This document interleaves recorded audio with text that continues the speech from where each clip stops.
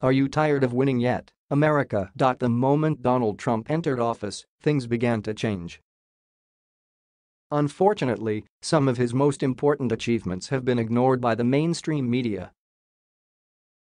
But we know the truth. POTUS quickly went to work to end years of failure. He reversed policies and agendas that only hurt the U.S. and put us behind every other nation in the world. Trump signed a bill that slashed regulation. He worked with the GOP to score historic tax cuts. He was able to win over companies to invest in the U.S. He ditched NAFTA. It's a big list, isn't it? And now, all that hard work has paid off, with one of the biggest achievements arriving just this month.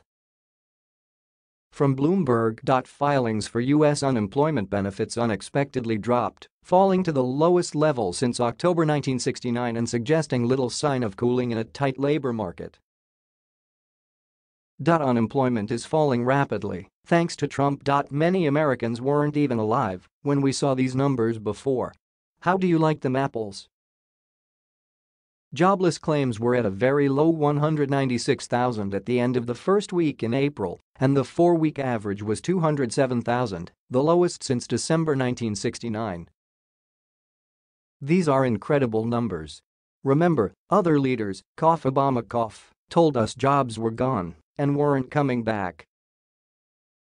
Obama and other Democrats told us we'd have to accept an America with less opportunity, fewer jobs, and low salaries. Oh yeah.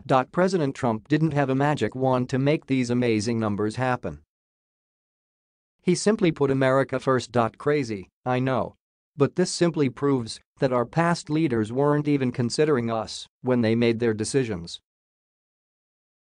Obama and the Democrats were just looking to help themselves. And the flip side, President Trump is fighting to ensure all Americans thrive.